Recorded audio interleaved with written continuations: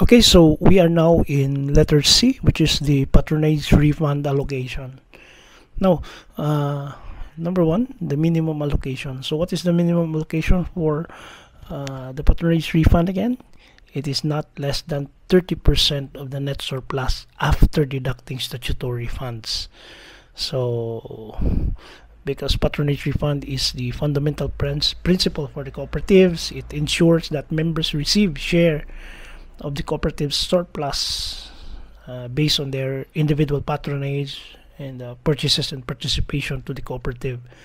So the minimum allocation of patronage refund is set by the regulatory guidelines. According to the Cooperative Development Authority in the Philippines, the amount allocated for patronage refund must not be less than 30% of the surplus after deducting statutory reserves.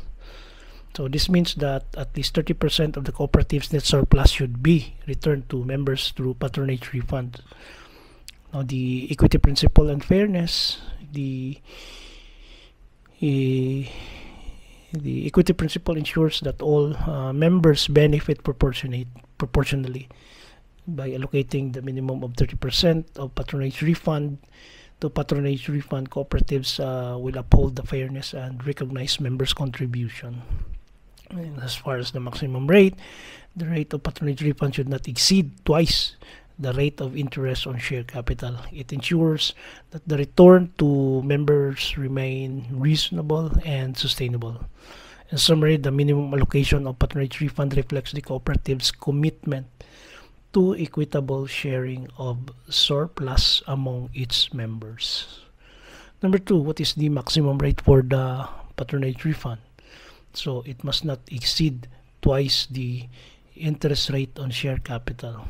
So the other one is the minimum that it should not be less than 30%, but the maximum, the interest rate should not be more than twice the interest on share capital rate. So that's the most important thing to consider here. The maximum rate of patronage refund refers to the upper limit on the interest rate applied to the patronage refund.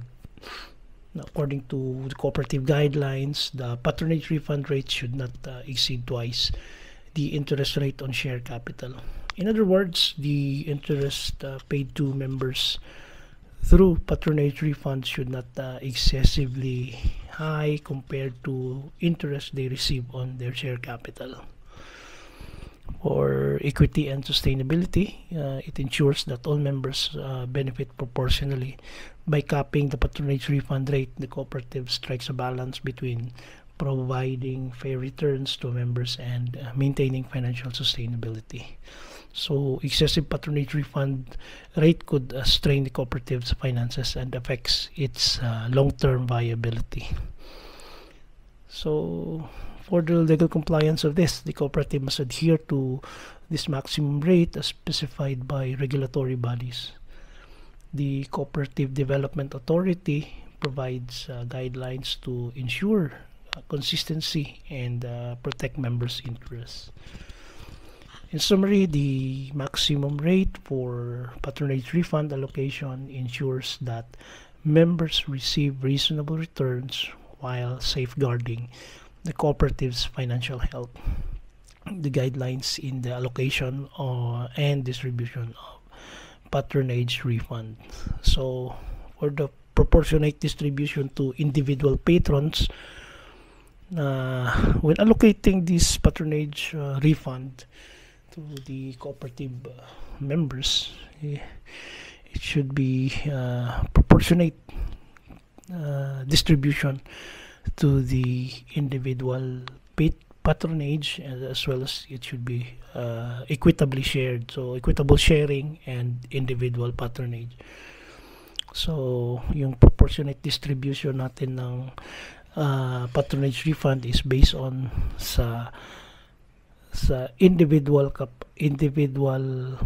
participation natin sa kooperatiba. For example, yung isa is nagbayad ng interest na yung total ng interest na binayad niya is 20,000, will not be the same as the member na nagbayad ng 50,000.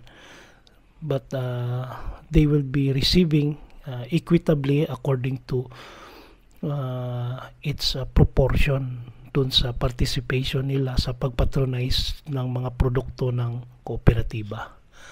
Okay, but I will explain that also later para makita nyo kung paano kinukompute yung dalawang yan, kung magkaiba yung mga binabayad nila.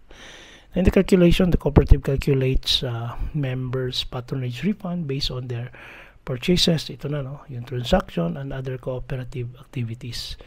The more a member participates, the larger their proportionate share of patronage refund. Kasi yung na-participate mo, depende lang sa kung palagi kang nag-patronize, malaki yung na binibili mo from the products ng kooperatiba, edi mas malaki din yung patronage refund mo kasi palagi kang nag-patronize ng produkto ng kooperatiba. So in summary, the proportionate distribution ensures, no, that members receive fair and equitable share of the cooperative surplus based on their individual contribution. So that's it for chapter 3, and I hope you learned something, and see you in chapter 4. Thank you very much.